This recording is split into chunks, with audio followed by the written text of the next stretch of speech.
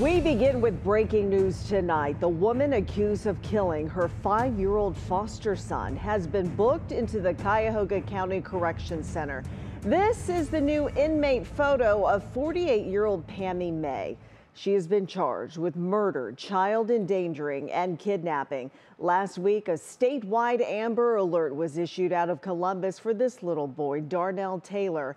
Maye's husband called the police, fearing for the safety of Darnell, saying Pammy Maye told him that she had killed the little boy. Pammy Maye was found wandering late Thursday night in Brooklyn and was taken to Metro Health Medical Center. And then on Friday morning, the little boy was found dead in a sewer in the Columbus area. Once again, Pammy Maye now out of the hospital and in the Cuyahoga County Jail tonight, charged with murder.